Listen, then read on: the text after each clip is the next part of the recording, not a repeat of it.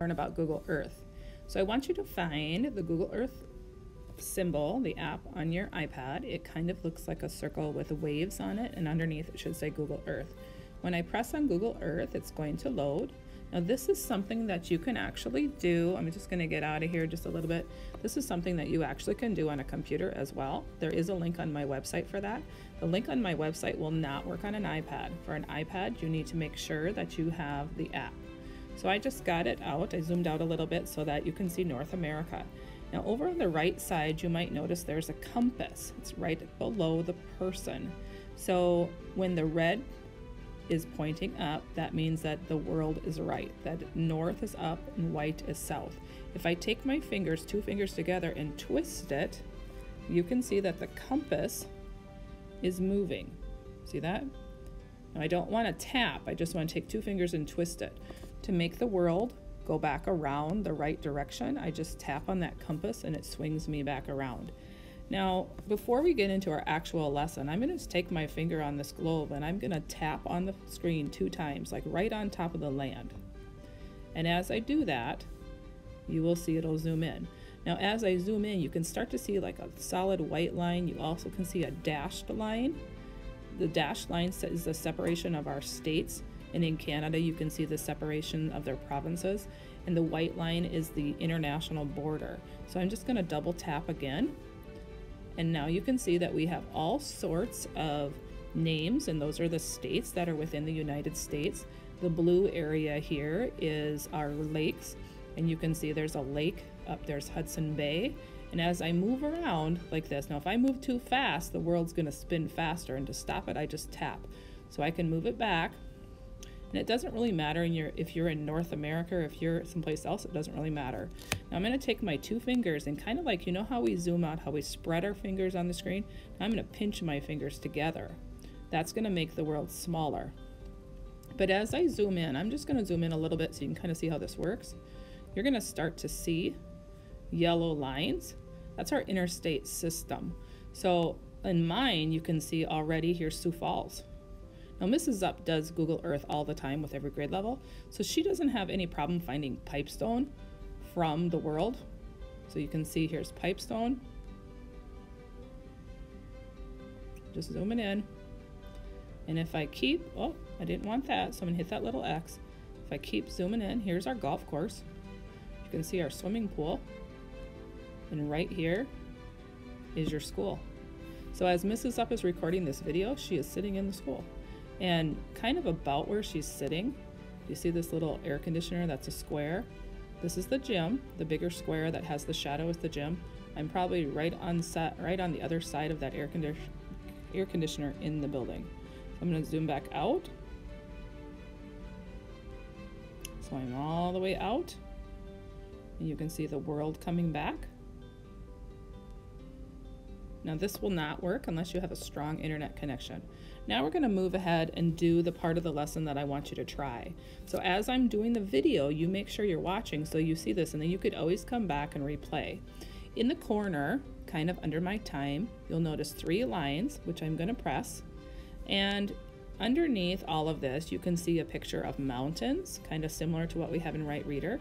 Make sure that that's open. If it's open, you'll be able to see pictures. So as I'm zooming in, and I wait a little bit, pictures will show up. And if I press on this picture of the falls, oops, I didn't hit the right thing, just a second. Hit that little X, I want just the falls. I wonder if I can get just the falls. No, it's not gonna let me. Okay, so I will press a different picture. I'll press this picture. Now I can actually see a picture. And at the top, under the time, it'll say like 1 of 21. That means there's 21 pictures. So if I take my finger and swipe from right to left, this is by Mankato, Minnesota. Oh, you can see they had some flooding here on this picture because you can see the bridge is out. Here's a church. Now to get out of this, oh, that's beautiful. Looks like a church of some sort. To get out of this, I'm gonna go ahead and press the arrow at the top and it takes me back out, okay? So I do want you to see the photos and kind of navigate this a little bit. Now, underneath the 3 lines that we pressed, we're gonna press on the magnifying glass. It's a search box, and I want you to type in Pipestone.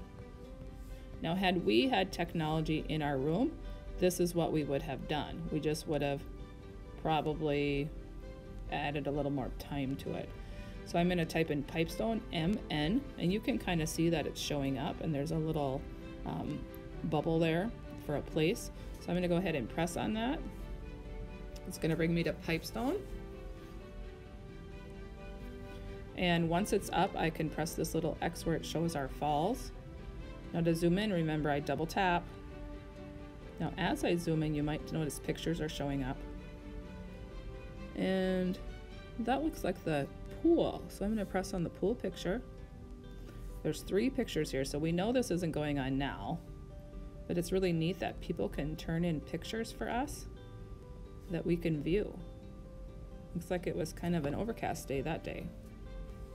Okay, now the last thing I want to show you, I'm just going to zoom in just a little bit, is the street view. Now we're only going to have one class of Google Earth this go around. If we are back at school, then we will do more. We will do more in 1st grade for sure. So I'm going to press above my compass. You see it says 3D and then there's a person. I'm going to press on my person, and you can see there's blue lines. If I press on a blue line, I'm going to put it right in front of the tennis courts. I'm not touching anything. It'll take me inside. That car cannot see you. Notice there's arrows. But here's McDonald's.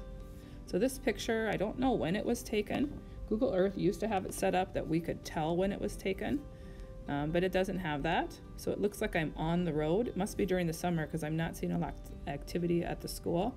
But if I press on these arrows, I can actually turn. Now that shadow that you're seeing is the camera that recorded the video. So there's somebody, maybe you'll recognize somebody you know. And some of these cars are not always in the same picture either. Like that white car is still there. And no, they are not driving on the wrong side of the road. It's just how it was recorded. I wanted to get in front of our school. Okay, let's see if I can turn this around. Must have been a summer day. I don't see a lot of activity going on here. So you can spend a little time in Google Earth, but then I want you to go do something else.